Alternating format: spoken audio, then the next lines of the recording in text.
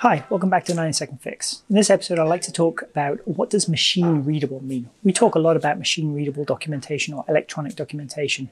I was asked a question recently, well, what does it actually mean, right? Documentation is a PDF to a lot of people. It is a human-readable document that we're actually understanding.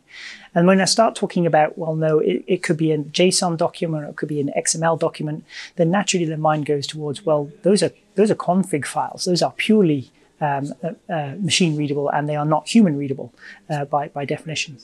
When I talk about machine readable documentation, what I really mean is documentation that is a single source that is suitable for both humans and machines. What that means is you take a large Word document, which is a free-form document, you extract and codify certain pieces which a machine can understand. So you have one document that satisfies both readerships. The machines simply ignore all of the descriptive words. We're not expecting them to understand those pieces. The humans can read the descriptive pieces and look at the codified, precise definitions of fields, messages, enumerations, that sort of thing, in a nicely rendered format that allows them to look at it. Essentially, you can imagine it being the tables in a Word document are the machine-readable elements. The words in a document today are human-readable sections.